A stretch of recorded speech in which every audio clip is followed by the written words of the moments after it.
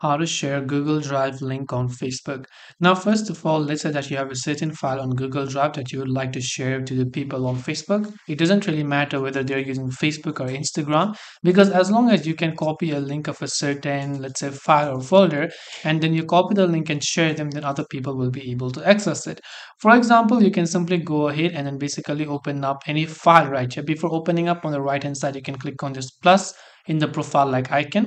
Once you clicked on that icon, the general access is normally restricted, but obviously this is up to your choice. You can set this to anyone with the link.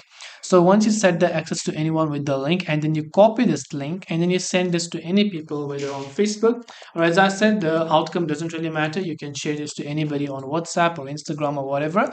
They'll be able to access to that particular link. And that's all it takes to go ahead and then share a file from Google Drive to Facebook. Hope this video helped you. If you have any questions, feel free to leave them down below. Thank you for watching and see you in the next video.